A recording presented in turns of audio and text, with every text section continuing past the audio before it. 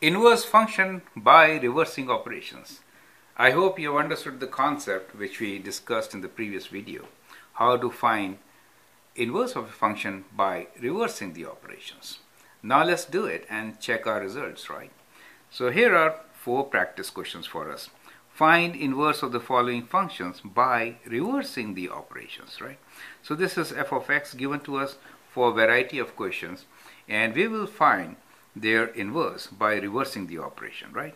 And I hope with this you will understand 100% this concept of reversing operations to find inverse. Now, function f of x is given as 2x plus 1. It's a linear function. What are we doing here? We are multiplying the input by 2 and then adding 5. And the reverse will be what? Take away 5 and divide by 2. So, when you perform an operation, for example, in these cases, you are performing from left to right.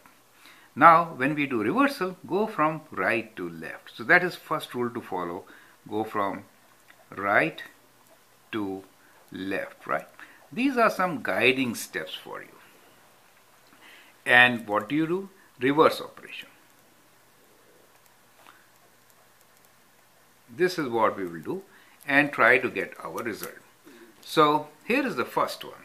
So if I have f of x equals to 2x plus 5, then its inverse should be equal to what we will do? Minus 5 from x. We will do x minus 5 and then divide by 2, right?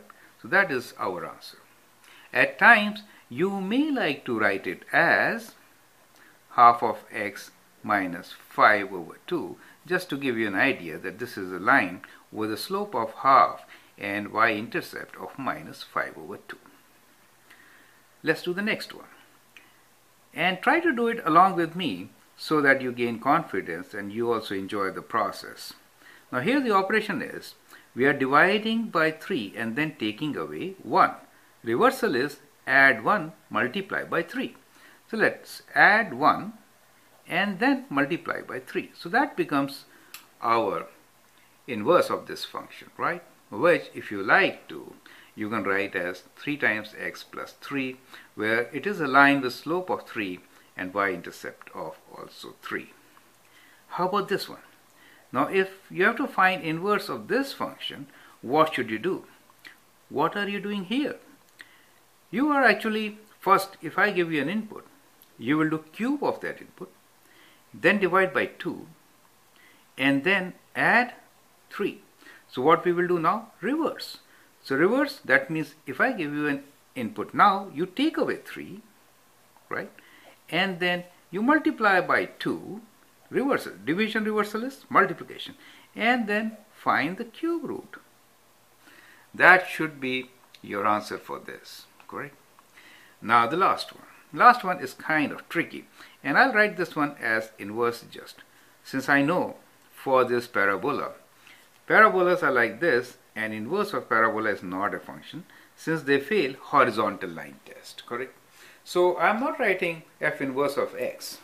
In any case, we should normally write f inverse like this, right? And if it is a function, then we should write f inverse x. That means we are saying that inverse is also a function. But if we write f inverse, then we are saying f inverse of given function, right? So that is kind of nomenclature which we should follow. Now here, what is the reversal of this operation?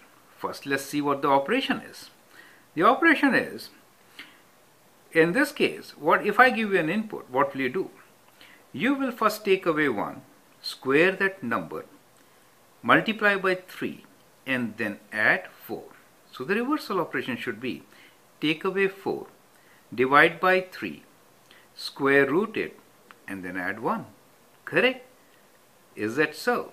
So that is how it is. Let me write down this operation because there are many operations involved here. If I get an input x, what do?